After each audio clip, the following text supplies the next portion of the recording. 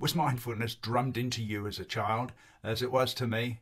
Mind the steam, mind the gap, mind that sharp, you'll cut yourself. I think we need more of that sort of mindfulness, frankly. Forces us to stop, think, and go carefully.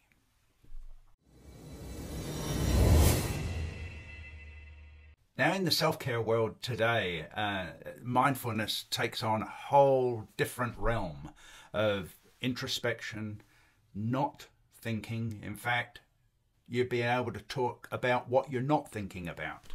Centered, self-first, self-care, so that this body and mind and soul can engage meaningfully in the world. Super important, right? Absolutely super important. But there's the narrow focus, self-care. Then there's the sustained focus of mindfulness as we engage in a complex world, right?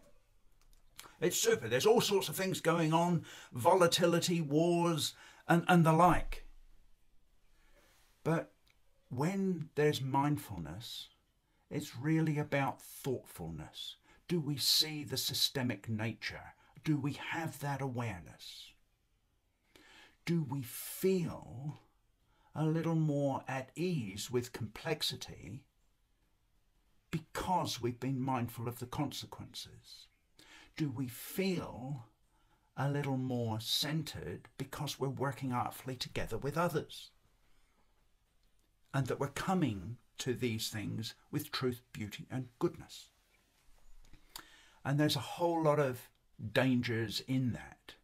But the question around mindfulness and how we hold these two states of mindfulness together is, are we stopping, even momentarily, thinking so that we can go carefully? Now, when my brother first joined the Navy, he was a quartermaster gunner. And he was drilled extensively, as you might imagine, in handling high explosives. But they had a saying, right? It's safe until you forget it isn't. And I wonder if we need to drill ourselves in mindfulness, being more aware of the whole that we're interacting with, and mindful of the consequences for planet, for people, and for prosperity.